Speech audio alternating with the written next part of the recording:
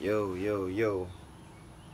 Peace, blessings, unity. It's your boy Cam. Plugging in.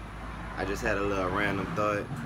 I wanted to talk about the power of words and just being conscious, while you doing your day-to-day living. Because words are very powerful. Just not trying to go too deep into the situation or the conversation about it, because I know it's some people that's kind of hip to the knowledge already, and some people that just kind of, they might not have heard of it. I'm gonna just leave it like that. So what I want to say is, you want to be mindful, especially like with the protesting. You don't want to fall into the game of the enemy.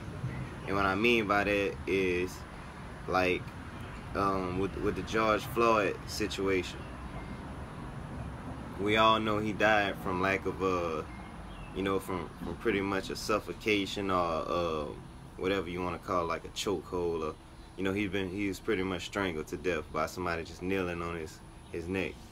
So instead of saying I can't breathe, you want to affirm to the universe that you can breathe.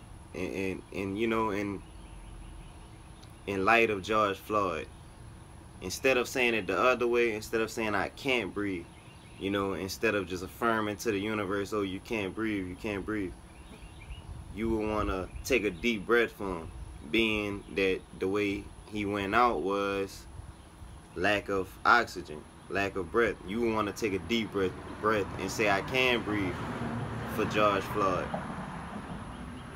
You want to keep affirming it into the universe. And it's just small things like that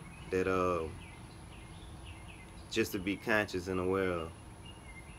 And I think that pretty much sums it up, man. Y'all have a blessed day. Just keep affirming. I mean, look more into the knowledge of speaking things into your reality and your existence.